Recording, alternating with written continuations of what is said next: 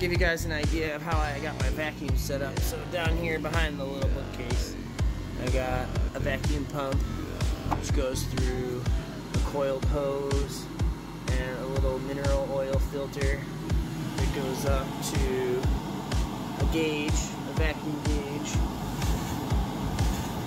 and then a braided stainless steel to ultra Torlock fittings to a pretty stiff hose here to the swivel, and that way it maintains a real strong vacuum the whole time. You watch it, it's pretty strong. Ah!